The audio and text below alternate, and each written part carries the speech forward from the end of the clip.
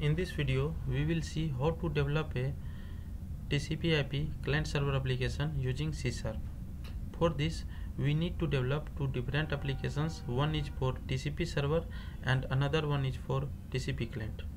So to develop a TCP server, we need to create an instance of TCP listener.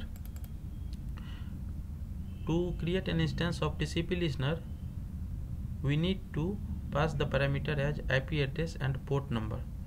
IP address on which this listener will start and the port number on which it will ready to listen from client. Then after, we will create the instance of TCP client and it will instantiate once client will request to this server to connect. So we will see by debugging. Now there is a while loop.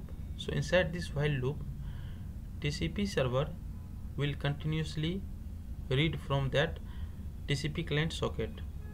So for this, we have created here network stream instance, and then after we will check if data is available on that network stream.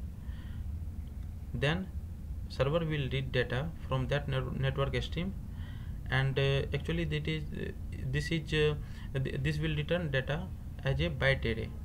Then after, it will convert that byte array to a string so that we can see the data in readable format.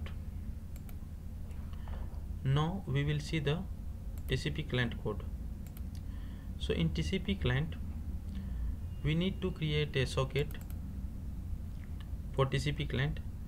Then after, we need to pass the IP address and port number on which we need to connect to the server. So here I have given both same as in TCP server, because we will test this client by connecting to that server only. And there is a while loop.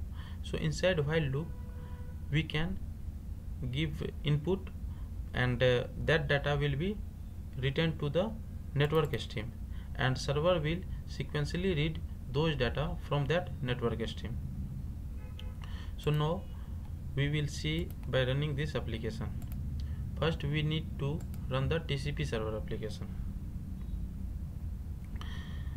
Okay,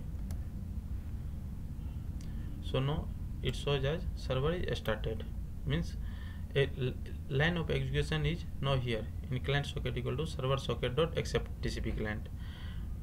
Now it will instantiate once client will send a connect request to server on that port only.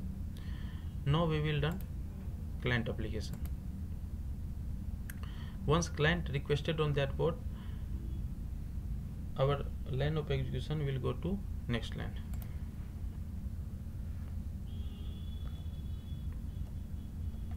Now we will continue here.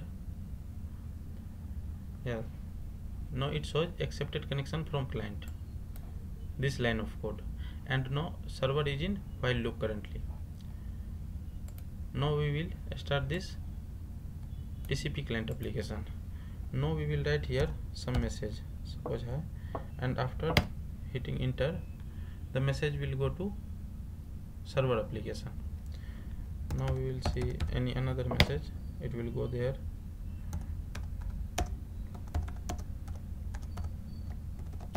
So this is basically one way client server application, means only client can send data to server, and server will read data written by client, but server will not giving any data to client.